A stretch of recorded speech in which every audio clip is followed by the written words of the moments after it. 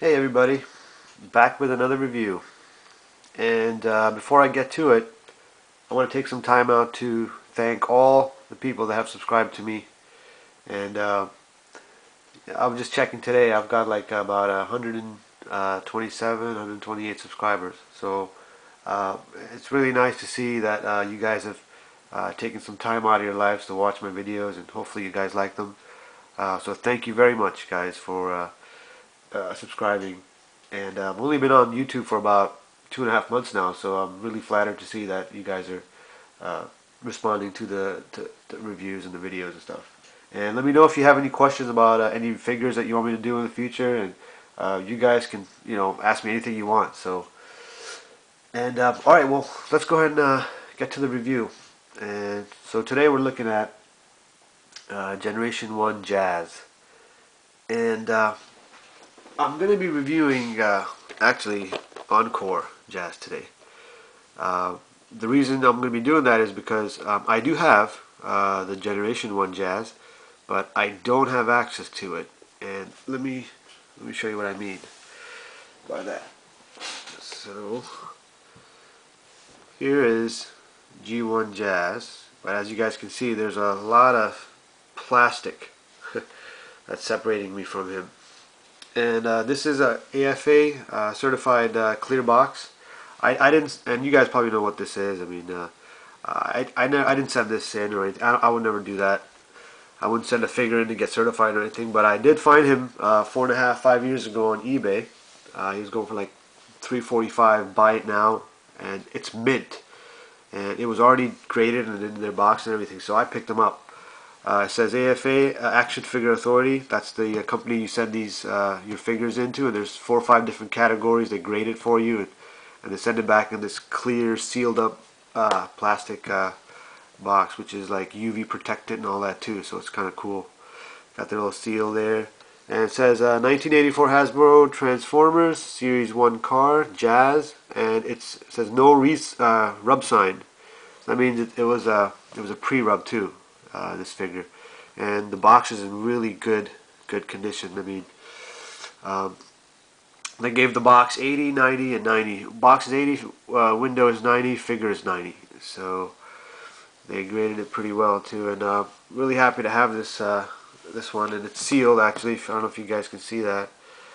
So it's never been opened. A figure from 1980s, 1984 figure. Very rare, very hard to find it in this condition. So it's one of, I don't think I'll ever get rid of him. So that's why I'm not going to open this plastic, guys. So that's why I don't have access to him. So just wanted to show you guys that. And I also picked up when the Toys R Us reissue came out. I picked them up at Toys R Us. You guys can see. Cool. It's nice box. I like the way Toys R Us reissued toys. They did the boxes and everything. And this is kind of cool too. I like it. This is the Dreamwave comic design back here. And so I picked up the reissue as well. And I also got, and the reason I got the Encore was that I saw that they had made some modifications to the actual figure. Which I'm going to show you guys when I take them out. So, alright, so let's get them out of the box. Before I get to the figure, I want to mention that I'm really digging what Takara Tomy has done with their packaging for the Encore line. They've given it the flap on the top, really G1-esque, and they've given it the, got some artwork in the back and everything. I'm really liking what they've done, and the best thing I like what they've done with their packaging is now you can have the ability to kind of store them away really well. You got this piece of plastic that comes off, and there's another piece that secures it even further, and then you can put them really neatly and well. And I wish Hasbro can take away from this and kind of learn a little bit how to actually package something really well. And for a collector, that's really important to keep their figures secure, and Takara Tomy's fine. They're getting it, man. They're getting it how to do it. So I'm really impressed with that. And he comes with the instructions, and you got the cards that they usually have, the Japanese versions of Transformers. Almost all of them have come with their little cards, have their numbers on them. Oh wait, and you have the missiles. Two of the missiles on the tree. I took one out, and you got his missile launcher, his back piece, and you got the gun. And let's take a look at Jazz. Well, in Japan, he's not really called Jazz. I'm sure you guys know that. He's called Meister, and even the sticker is Agent Meister, Agent Meister, Meister. And one cool thing about this one is that these decals here are actually painted on.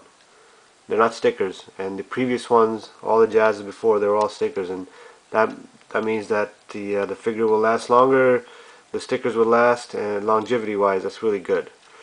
And obviously, you know, Jazz is a Porsche 935 Martini. That's the alt mode. Really cool looking Porsche. You got stickers on the side too. And one thing they have also fixed on the Encore is this here. The back of the roof has these two pieces of plastic now. And now what you can do is secure his roof on the back, because before what happened is these plastics weren't there, so plastic pieces. So what'll happen is you put it like so, and the roof would just go down, and it wouldn't be flush. Now, what happens is if you put them down, it's actually really flush. Let me just do that right for you guys. And you can press on it; it won't go any further down. So they fixed that problem, and I'm really happy about that too. So, and you know, let's see if we can go ahead and transform this guy for you. First thing you want to do is you open the doors, and then what I like to do, actually, I just like to flip the back part piece back like so, and then you just turn him around, and you have the hands and the arms, very similar to Prowl, Blue Streak, and Smokescreen.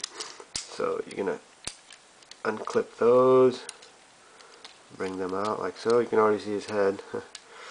And then one thing that is a little different than the other Prowl and stuff is this piece here. This chrome piece actually folds out a little differently. It comes out to the front like so, and it secured itself back here, if you can see it. And now you're going to bring the front hood, which becomes its chest, up like so, and you're going to secure it right there. It doesn't clip in, but it secures itself really well.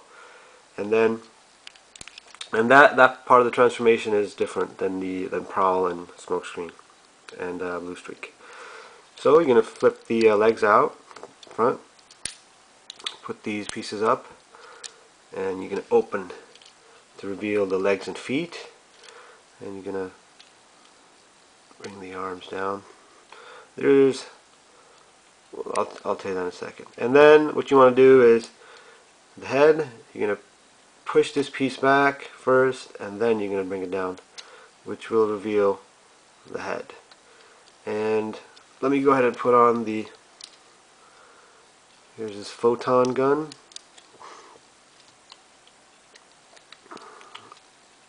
And you got, let's go ahead and put on the missiles too. The missile and the launcher.